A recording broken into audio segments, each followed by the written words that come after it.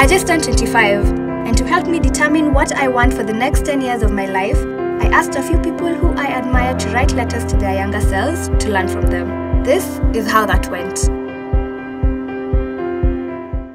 Another episode of A Letter to My Younger Self, a podcast where we encourage you to work hard, have good intentions, and most importantly, trust the process. I am your host, Maxine Wabosha.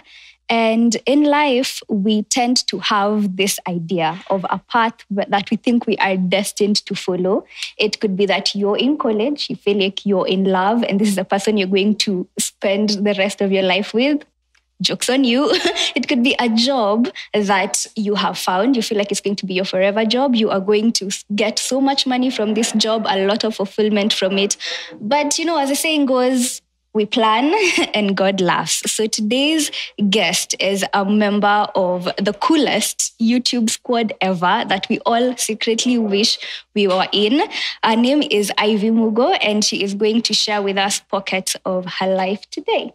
How are you, Ivy? Excellent. Thank you so much for having me. Thank you for coming. Yes. Such a pleasure. Yes. And random fact, I don't know if you know this, but I was in a theatre group with your brother. What are you saying? Miles. I think you mentioned. Yeah. But you didn't mention the theatre group. Yes, we were the theatre group. We used to go to the club and everything. But then kind of fell out. How is Miles doing? Miles doing extremely well. He's actually around for the holidays in case you guys want to meet or whatever you guys do when you're together. I don't know. But he's around. He's doing very well. Okay. Yeah. I have to mention I'm a huge fan, especially on TikTok. Creativity level insane. I have to mention the same. Who was I telling? Edgar, a friend of mine called Edgar, that we're having a podcast with Wabosha. Because you're huge. You're famous. You're a superstar. So this is just, you also, that's your old people look at you and we're like, the good old days. So it's a pleasure to be here. Thank you so much. I think now you can go ahead and read us your letter. Oh, I read it, yeah? Yes. All right. So, hello, 24-year-old Ivy. Let's start with your career. You will keep at this client service thing you've got going and actually get pretty decent at it.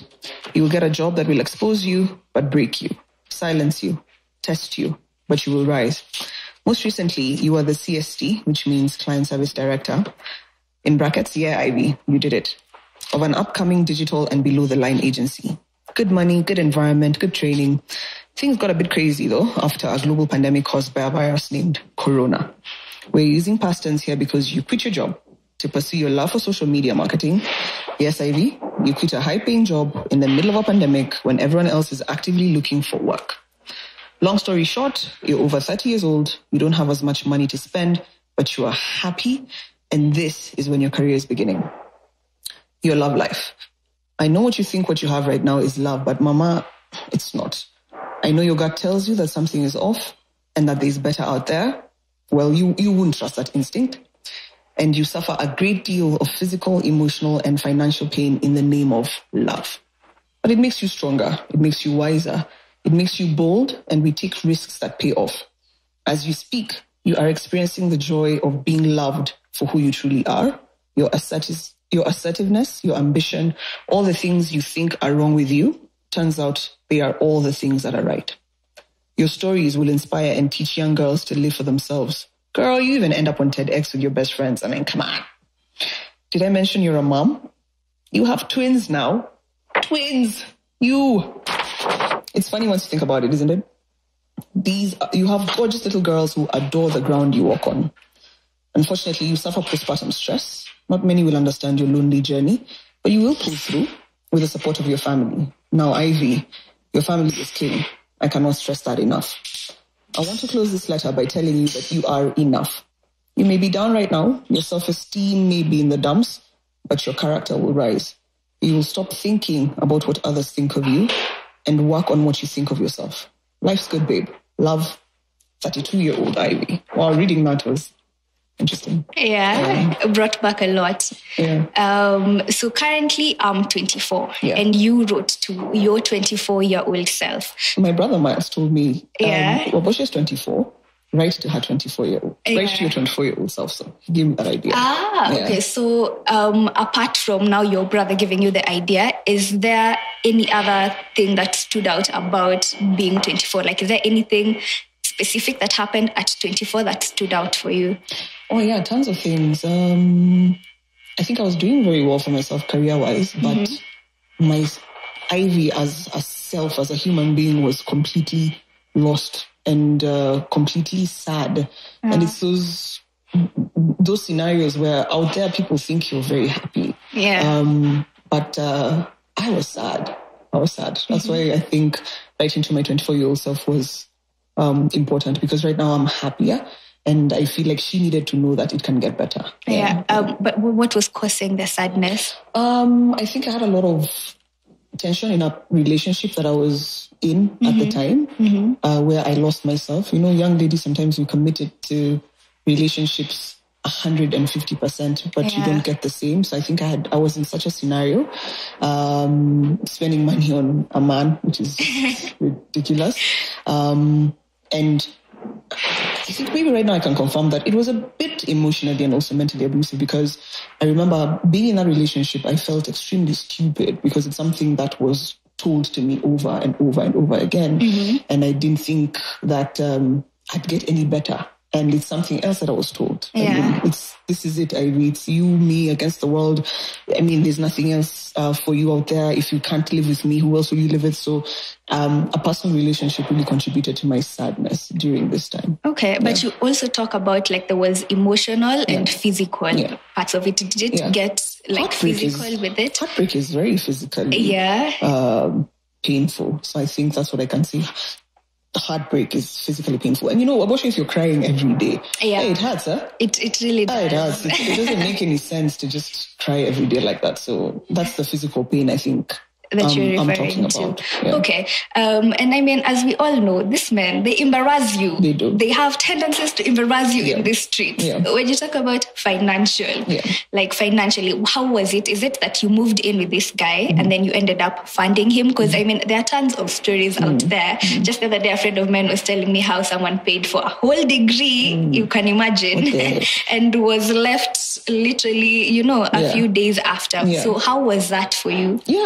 Yeah, definitely that. I remember we were shooting an episode of Over 25 recently where Julia said she left a duvet at a man's house that she had bought for this guy. And the edit that didn't make it to the end video is I had said, I've left a PlayStation, a microwave, what do you call it, a home theater system. I paid more than half of the TV.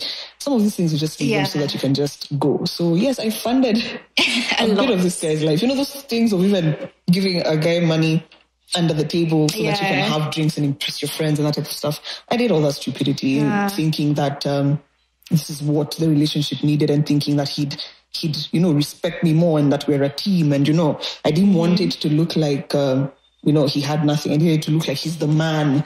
That's absolute nonsense. I'd like to tell women that you are the man. Like that was complete nonsense for me. Yeah. So I did fund a bit of a human being's life that I really should not have.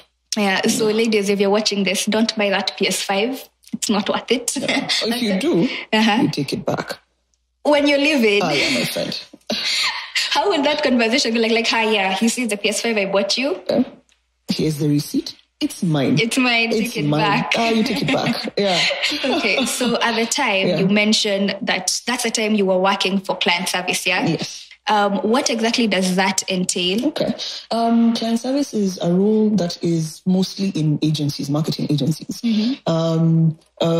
So what you do is you're the go-between the client, the suppliers, and whatever else is happening within the agency. So you're meaning a communication channel. Where I had gotten to, where said recently I'd left, when I can say I was a client service director, now that means I work on strategy, so brand strategy. So if a company, let's say like, what company can I mention? A shoe company comes to me and tells me they want to market their shoes for a year. I come up with that strategy to guide how those shoes will be marketed for a year. So that's basically what client service is. Okay. Yeah. So when you think back at like Ivy when she was even younger, is it something that you feel like you wanted to do all your life, or you just found yourself in that career? Oh no, I did not imagine that I would be in agency at all. Agency is a very interesting environment. I don't even know what I wanted. Actually, now I'm very clear what I wanted to do because I'm doing it now. I did not imagine it at all. Do I appreciate the training I got from doing it? 100%, but it's not what I pictured myself doing. It's a lot of work. Very high pressure. Very high pressure. You can deal with people who tell you F off to your face and throw your things, and it was a bit high pressure. Yeah. Okay. Yeah. You also mentioned that the job was really draining. Yeah. How was it draining for you? This was a particular instance when I had moved from a very good working environment and a very good agency to another one, where I realized my assertiveness and my voice was slowly starting to be silenced, because speaking out, let me not say against, but trying to voice my opinion on a certain issue was not taken very well. It was those agencies where what the boss says is what the boss says, and that's not who Ivy is.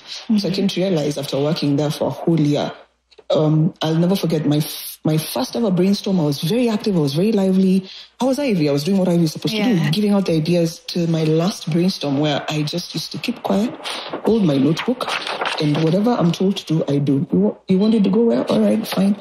You want what in the event? Okay, fine. That's okay with me. What color do you want? I just stopped thinking. So I lost a huge piece of myself in employment, which is a bit crazy. And that's and it's at that juncture where I actually got pregnant. So it was just not a very good environment to be in at the time. Employment with and I can imagine, I mean, like for a creative, we thrive when we can think about ideas and watch them come to life. So having yourself feel like you're being suppressed, it must be a lot. Part of me. It took up a part of me, and I could not recognize myself. It was sad. Okay, so after how long did you get to level up, and get, it was the CSD position? Yes. Yeah. After, let me say around maybe 2 to 3 years, because I left that job and got another one, not really entry level, but management level. And then I rose up the ranks. So let me say around 2 to 3 years for me to get to the position of client service director, which for me is a big deal, because I know the first time I ever came into agency, I knew that is the role I wanted, if not the managing director. Because to get to the managing director role, the client service director is almost very close to it. So when I got that promotion, I was like, yes. This is it. Yes, this is it. So how do you go from this is it to I quit, I'm done, I'm not doing this anymore? Oh my dear. I've never quit a job that I enjoyed so much. Like this previous job, I really, really, really loved it. But then Corona, right? And with Corona means salaries were slashed. Yeah. And full disclosure, my salary was slashed in half, like as soon as Corona hit. Half. But my expenses are still the same. My rent is the same. My kids still need to eat. I still have employees. I still have a life to run. So because I'm a mover, I decided not to wallow for too long. And then luckily I'd already started doing social media on the side, and it had started to, become something good. So I put more effort into the social media side and into this social media amplification. I really don't want to call myself an influencer. And I saw the effort start to pay off. And one of the biggest things for me is I realized the work I get, I don't look for it. I get called to work. So I just sat down one day and thought, what if I asked? What if I actually asked for work? How would it go? And that is the day I wrote a proposal for one of my current clients. I just sat down, wrote a proposal and asked for a very expensive appliance. And I sent it to a number of people. They did not respond. So that one company did respond, and I got the appliance. I'm like, these proposals I've been writing for all these other clients for all these years, I can write them for myself and get this work and get the money and get probably more than I make now. I thought about it for a couple of months, talked to some friends. The last person I spoke to was my mom. I said, Mom, I feel like I'm sleeping on myself. I feel like what I'm doing can become better. And also at work, because I am a marketer, there was a lot of conflict. I could not work on a certain brand. I could not, because it's conflicting with the agency. So when I told my mom that, she was like, Shiro, I think you should quit. I think you should just trust in yourself and leave. And once your mom tells you something like that, the go-ahead you need. The go-ahead you need. The next week I had handed in my resignation letter. Scared as hell. I had stomach issues for like a whole week.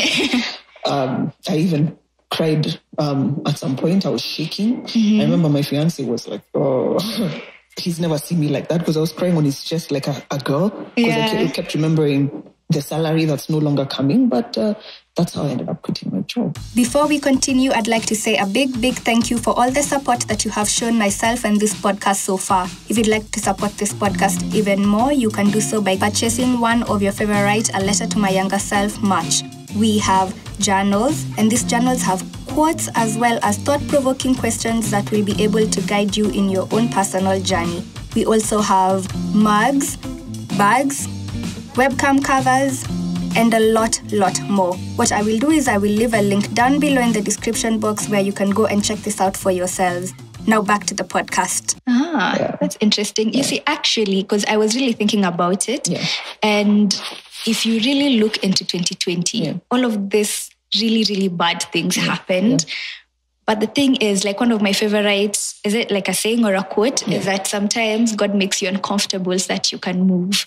And so I feel like what 2020 forced us to do is move, like quite literally. It was just like, listen, this is not working. You need to get out of it. So now, do you think if it was not for Rona and the payment being slashed into half, do you think you would have quit the job? Maybe not this year. But it's something that eventually, for sure, because my passion for social media amplification is true, and it's something that I can't ignore. But definitely not this year. I would not have quit in the middle of a pandemic. I'd have worked it out, maybe quit a year or so from now. But definitely, I think Rona, to be quite frank. You know, that social media amplifier thing, I think it's something I need to start taking up, because I hate the word influencer. And I think it's because also at the time that I was getting into influencing, the influencers were guys who would be paid to go to the club and sit there. So those were who I knew as influencers. So people started calling me an influencer. I was like, no, I'm not. You're a That's media not house. me. That's who I am. I'm a media house. I'm a small mini KTN or a small mini BBC. That's who I am. That's what I think I am. Okay. So now you talk about how now you've quit. You don't have this constant salary that is coming in. But then before that, you had this well-paying job. And now at that time, you were still a YouTuber. You have the well-paying job. And then now that you've quit that, you still have the social media things that you're doing. Now, people out there have this mindset that if you're in social media doing this thing, you're rich. You know, you're just rolling in dough. You have all this money because, I mean, how are you online? You're online and hauna pesa. How does that work? So how is that? It's hard. I miss my salary. I miss my salary. But I don't miss the mindset that it put me in, because I feel like my salary enslaved me. So what I appreciate about social media amplification right now is that I think big, and I know that if I don't work, I won't eat and my kids won't eat. It's hard. Right now, I believe I'm in a stage where I'm building my brand so that I can demand the money and the compensation and that type of training by brands that I would appreciate. But it's hard out here. And I also don't think that social media amplification is being taken very seriously by brands. It's one of those things that, it's just an influencer, give them like a 50K to post on their page. But for me, what I know that I bring to the table that's a bit different is that I have 10 years of marketing experience behind me. So I understand strategy with brands and what it is that I'm supposed to do with a brand very differently from a lady who, I don't want to say a lady, a gentleman who twerks. Let's not stereotype. No, from a gentleman who twerks. So right now, brand building, money is it's not a lot of money if you really truly think about it. If I look at all the LPOs I've gotten and the contracts I've signed, it's not that much money, but there's a lot of effort you have to put in now to build your brand so that you can get to the point where if you sit and say 250K for a post and you sit down and they say, okay, fine, we'll make it work. The other thing I've also realized is clients give out money for very good ideas. If the idea is good and they see your passion and your attitude for the same is positive, they give you that money. But let's not fool people that there's money out here. Money is out there to be made, yes, but no, it doesn't come that easy. You have to work for it. You have to be smart how to get it. And then, of course, I'm sure you've experienced the payment term issues, which is something I'm like, oh my days, because I track my payments and you work in July and then you're paid in August, September. I'm like, this is ridiculous. So those are some of the things I'm trying to just manage. 90 days now. After, you're like, but the work is done. You're enjoying my media. Like, I mean, it's ridiculous. It's a bit ridiculous, yeah. Like, so now you're a mom of like 2 beautiful girls. And I swear, I see the pictures and I have to be like, ovaries, relax. You know, Bali diapers, Bali diapers. Yeah. So how is it? How is the experience being a mom of twins? Yeah. And at what age did you have them? I had my girls, now they're 3.5. So I think I was about maybe 27 years old, 28 years old. It's amazing. Let me not lie. I walk around with my chest very high because I'm like, yeah, I did that. I'm a twin mom. I'm a twin mom. Oh, you have one child? I'm a twin mom. You know, I feel very good about it. But if it's something I promised myself and other people, is that I would never romanticize motherhood for anybody, because it was romanticized for me too much. I feel like I went in thinking it's going to be one thing, but it was completely something else. A different thing. It's hard. It's hard. Yeah. It's hard. It's mentally exhausting. It's financially draining. It's physically, even the pain from a C-section and healing while you have 2 babies, then sucking you dry from your titties. I will not romanticize motherhood. Carrying a baby, I always say, I can carry 10 babies. You want me to carry a child? Fine. Raising them thereafter, I imagine. That's where the work is. That's where the true work is. That's who I believe a true mother is. Is it an achievement to carry a baby to full term and give birth to them 100,000%? But for me, is it a bigger achievement to do that and raise someone who's respectful and kind and happy? Yeah. I think that's what motherhood truly is. Okay. How did you find out you're pregnant, if you don't mind sharing? Oh, I don't mind sharing. Oh, wait. How did I? Oh, God. Let me see if I can remember. My period was late. And I called my best friend. She's called Kashiko. I called her. I'm like, I think my period is late. I need to take a test. She says, okay, buy the test. And we have this rule where if you think you're pregnant, you don't tell the man first. You talk to each other first, find out if it's true, because there's no need of making a man go into panic over these things. So I bought a test. I have taken a pregnancy test before. Come on, in uni, let's be honest about these things. I have never seen 2 lines appear so fast in my life. It was literally the beach. I'm like, crap. I'm quite pregnant. So I took a photo and sent it to her. I was like, okay, so this is happening. And then I told the guy, after telling the guy, he says this, I said, let's go to a doctor officially to confirm the pregnancy. We went actually to Nairobi Women's, which is one closest to where we were. And it was confirmed that I was pregnant. And that's how I found out I was pregnant with 1 child. Oh, plot twist. Plot twist. After how long did you find out? So that was 5 weeks. Yeah. So I go there, we're told her ultrasound. Oh yeah, you're 5 weeks pregnant. Congratulations. This is how the baby looks like. And at that time I'm like, oh my God, I'm not ready for a child. But it's fine. We move regardless. Yeah. I move on with tests, whatever. And throughout, my mom would keep telling me, Chico, your stomach is big. Are you sure that's 1 child? I'm like, Mom, but here's the scan. Like, it is 1 child. What's the problem? So at 12 weeks, we go to a hospital that I hadn't regularly been going for. They have specialized specialists there. So I wanted a second ultrasound at 12 weeks. So I go there. She's doing the thing on the belly. And then she says, oh, so because this is a twin pregnancy, you know what we need to do? Ooh. So I was like, what the? So I actually asked her, do you start your sessions with jokes? Because that's not funny. That's not funny. She's like, no. Then she turns the monitor towards me and says, that's the first fetus and that's the second fetus. And I remember turning to look at Lee and I burst out laughing. Laughed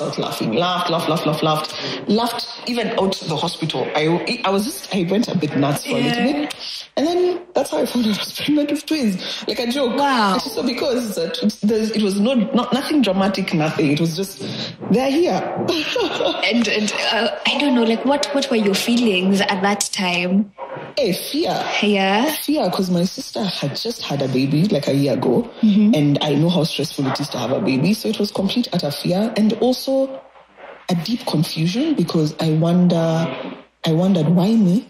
Like, I'm not religious really, but I remember I even asked my mom, can we go to church? Because I was like, why was I selected for this honor? There are people who can't have children. And I'm a wild child. I'm always partying. I'm always partying. I'm always drinking. I did not expect to be a mother. I did not plan for it till after 30. So a bit of confusion in that. Why am I being blessed with this honor? I think those were my immediate feelings. Yeah. And did you feel like in any way it would affect like your job situation at the time? Yeah, definitely. did it? Yes. Yeah, in what way? Remember, at this time is when I was in a very stressful job. Yeah. My job entailed me to travel all over the country. It was very high. I was constantly moving. I was never in Nairobi, which is even one of the reasons I missed out on the first episodes of Over 25, because I was in Eldoret or somewhere, and it was in events, and I'm energetic, so I was constantly running up and down fields and blah, blah, blah. So I know as soon as I told my boss that, 3 weeks later, I had a warning letter. I already knew I was being ousted from the company. What? Yeah. You know, when you get pregnant, okay, I don't know. Maybe you don't know. The first thing is you have to find another job, because if a company can do without you for those 3 or 4 months or wherever you go, even going back, you feel some type of way. And this is also coming from my best friend Shiko, who had a baby and she had to leave that job. So 3 weeks later, I have a warning letter, and I'm like, okay, I can see what is happening here. I think 5-6 weeks later, I have a second warning letter. So I can see she's just trying to push me out. I met with some mentors who told me, Ivy, stay strong. She has no right to actually fire you. Just stay strong, work hard. Don't do anything to make her mad, which is why, again, remember, I was silenced. So and he told me, just go for maternity, and after you leave, bounce. So it affected me in that I was no longer a productive person in that office. And I was being reminded every day. So that's how it affected my working scenario. Ivy confesses that after she lost her job, her twins then became the drive that pushes her to achieve her dreams of financial security. She says that the twins turned her into a hustler, and that she thanks them for making her work as hard as she does now. If there's one lesson I will take from my conversation with Ivy, it's don't sleep on yourself. Ivy shared with me that her vision for her future self is to retire at 42. 42, you guys. I have faith that she can get it done. Now, this episode is just a preview of what you can expect in season 1 of A Letter to My Younger Self. You can catch all the other episodes by visiting the website listed in the description bar. There, you will find my conversations with my other guests, Chimano, Eli Mwenda, Safia Abdi, Winnie Okoth, Karun, Foy Wamboi, and Wandia Gishuru. Each guest shares a letter to their younger self, why those moments were impactful in their lives, the lessons they learned, and the vision they have for their future self. Click the link in the description bar to support this podcast and watch season 1 of A Letter to My Younger Self. Thank you so much for listening, and as usual, remember to work hard, have good intentions, and most importantly, to trust the process.